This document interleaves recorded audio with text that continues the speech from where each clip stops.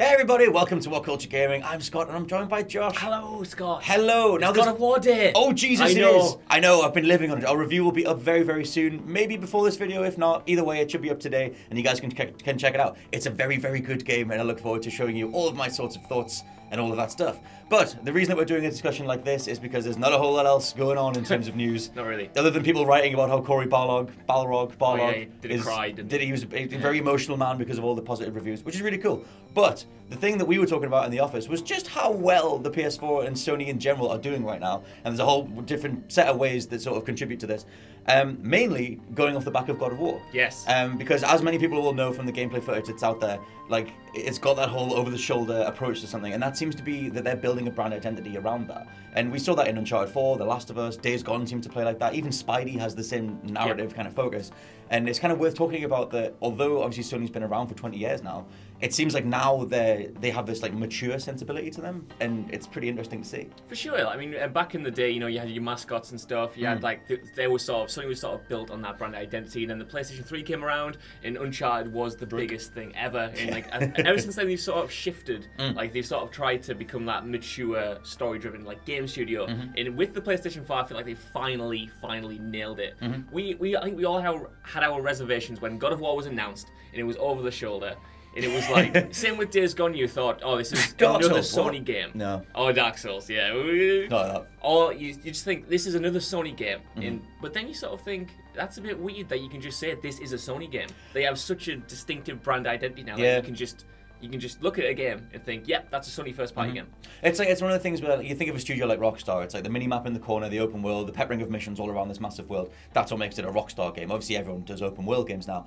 But you think of like Nintendo as a brand identity, and you know theirs is more rooted in very cutesy, family-friendly characters. You know, well, mostly family-friendly, Mario, Link, but then slightly more mature characters like Samus and that kind of thing. But like I said, like Sony have mostly just like, because the PS2 was the most successful console of all time, they didn't really have a way to champion their first party stuff in a way that, you know, built a personality or an identity. But I think that's what kind of comes through now, which is just interesting. Plus with God of War, it is more than indicative of the worth of single player games, single player stories. There are no online components to God of War. There's no microtransactions and loot boxes or anything like that. And it's just great to see, because that's the thing. I mean, you know, Sony have like this kind of mature approach to gaming, and they're welcoming a lot of the people that grew up and are now in their 20s, 30s even, and beyond. They're designing characters for those people. And you look at Nintendo, they have what they're doing. They're Nintendo. They've always been Nintendo. Cardboard Piano is out very soon. And then you look at Microsoft and the Xbox, and there's nothing. Yeah, you're like, what is this? Like, you've got Sea of Thieves, you've got Cuphead, which are both, I enjoyed Cuphead lots and yes. lots. But I enjoyed it, but it was bloody hard. Yeah. But still, you couldn't put Cuphead on an image and people go, that's Microsoft, that's Xbox. Yeah. Whereas you could have Kratos, Aloy, Nathan Drake, even Joel and Ellie, and you'd go, okay, that's Sony, and likewise with Nintendo.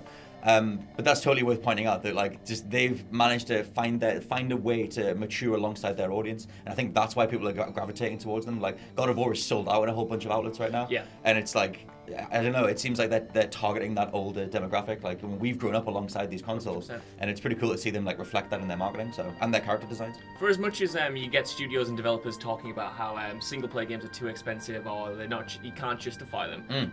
To Sony make their entire like living and brand identity off these ridiculously polished, high quality, high budget single player games. And you know, there are some microtransactions in some games like The Last of Us or Uncharted, but for the most part, you know, they're tapping into a market that most studios are getting away from. Yeah. I think that's what sort of gives them an edge, because there's no one else. You know, you have CD Projekt Red, you have Rockstar, but even then, GTA Online is bigger than probably GTA 5 at this point. Oh god, yeah. So is it a case of them being the only game in town? You know, that makes them... I'm very interested to see, I mean, like I said, it's sold out in a lot of outlets, but I'd love to see what happens once you get past those day one sales. Like, I would hope that God of War can reach those kind of heights of, well, it's not going to contend with something with microtransactions in. You just can't compete with that sort of living marketplace. But at the same time, the amount of money that's been pumped into God of War does show a confidence from Sony that, like, hey, we fully believe that single-player stories, or just stories in games in general, are important and part of our infrastructure, and that's just great to see. Their biggest single-player games, their biggest games and exclusives, and the reasons you buy a PS4 are all stories. Yeah. Horizon, you know, Last of Us, Uncharted, they're all things that you're going to get lost in, and they're all stories that you're going to share with other people. They're not online platforms of content. Like, like a Destiny or something like that, which is just really refreshing to see. I think most of the reason behind this thing was just I see a really confident, really good, progressive, innovative Sony, and it's a version that I haven't seen for over 10 years because the PS3 was a dark time. And it's just good to see them putting their money in the right place. And even outside of that, I mean, you mentioned like VR, like you've got PSVR. And even like alongside these other things, I mean, whatever you can say about VR, like at least they're putting something out there that, you know, is a way of saying like, this could be the future eventually, or this could be a way to do it. So that's what's so exciting for me, because you've got these high quality games, you've got VR. To me, it feels like Sony's building a legacy rather than just trying to make like games that sell millions and millions of copies. And God of War is going to make a lot of money, but it's not going to make a GTA amount of money. No. But it's going to be a game you probably will remember for a long time. Coming into the generation, you'll be thinking about God of War and the time you had like that experience. No doubt you'll be thinking about it when the PlayStation 5 comes around and you get like, I don't know, God of War 2. God of War 2? Is that what it'd be called? Yeah, well, that would be confusing. There's apparently a new trilogy coming. Right, so, but even with the PlayStation VR, that's probably not turned a great profit for Sony. But it's an option for players like me to have and really love. And I'm going to look back fondly in my PlayStation 4, not just for the third-party games or the multiplayer games. I'm going to remember the stories. I'm going to remember the VR. I'm going to remember like those experiences. Yeah. In that might not give Sony the best bottom line. I'm sure it's still healthy. Pretty good. It's still great, but it's not, like I said, no GTA. But is that more important? Because I know when the PlayStation 5 comes around, I'm going to be on board. I'm going to be like, well, you've smashed out the park here. And I know you've had quibbles with the PlayStation 3 before, but you brought it back. Like you said, it's confidence. They've been so confident. They've done so well. They've been so assertive. And that builds a legacy that I'm going to cling on to when the PlayStation 5 comes around. And it's like, I mean, in terms of confidence, like, I mean, that thing when, you know, the new generation got announced and we saw the Xbox One and everyone was, I mean, the way Microsoft rolled out the Xbox One was a disaster. Like, it wasn't very good. But we saw Sony do that hilarious viral thing about sharing your game. And it pointed to like I said again, a personality and identity, a whole like idea of like we've got. I mean, they went right ahead with all that, and it became the, you know, for the players and all that kind of stuff. And that kind of dictated the way this generation's gone. They're so far out ahead right now that like there's no way Microsoft's ever going to catch up. But it means that, like you said, in terms of bottom lines, like they're more than happy to put up these games out and let that speak for the brand. They don't necessarily care about something that's more multiplayer focused. But that's one of the most fundamental takeaways. Is like. It's what do you value more in gaming? And it's a question for the comments too. Like, is it stories or is it the multiplayer stuff? Because the industry for the last couple of years has been veering more towards into these dynamic multiplayer experiences. Your Destinies, your PUBGs, you know, your Shadow of Wars or whatever. That's not multiplayer, but it's loot focused, like with microtransactions and all that. But that's the thing. Are they more valuable? Can you get by on a slightly lower bottom line, but a more satisfied player base? Because there's not such a thing as a satisfied Destiny fan. They don't exist. And they've never been. We've all played it for a bit, and we felt hooked, lined, and sinkered, and knuckled. Nickeled and dimed. I mean, don't get me wrong. I love that.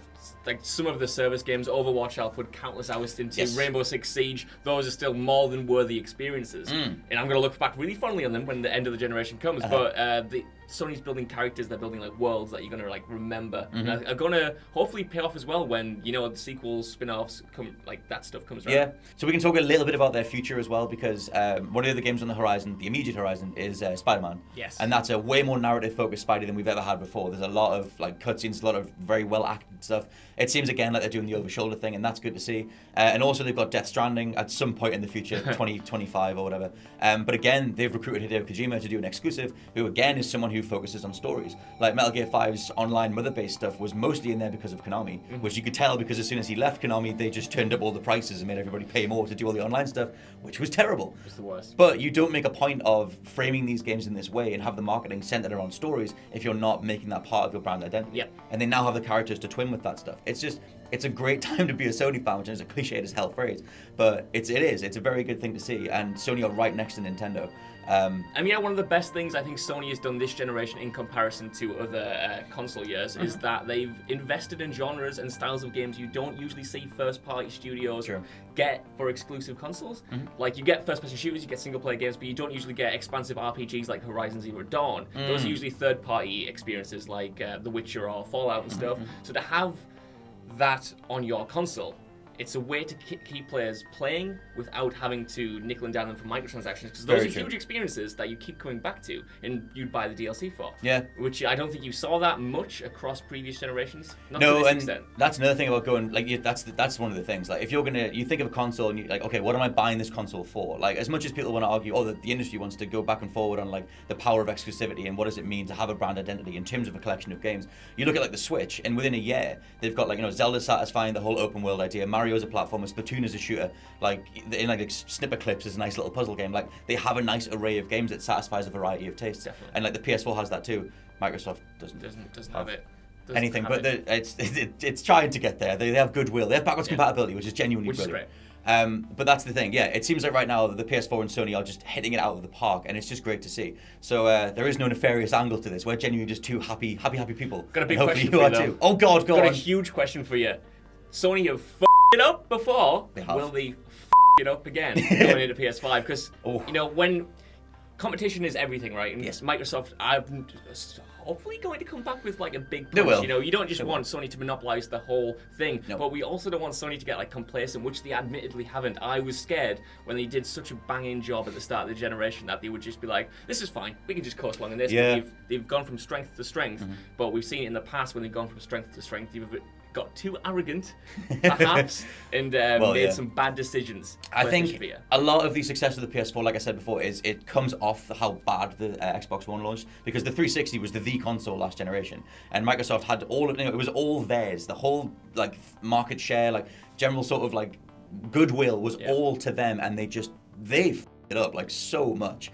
It's reminiscent of when Sony released the PS3 or announced it, and it was like, hey, it'll be $600 or something. You're going to want to get another job to pay for it. Well, that's why I'm worried, because no, Xbox was on top, they messed it up. Before that, Sony was on top, they messed it up. That's why I'm not as confident as I may otherwise be. It depends how it goes. Right now, they have the goodwill of the people, and they, like I said, they have the market share. They're so far out ahead, and they're bolstering that with a whole bunch of characters that they can take across to another generation. I mean, it's important to remember that we're 5 years in now. Yeah. And we're about to come up on 5 years, come about like November-ish, which in past console cycles means that they're going to start going into the future. So does that mean that they launch the PS5 with a future Horizon game, a God of War game, another like The Last of Us 2, like who even knows?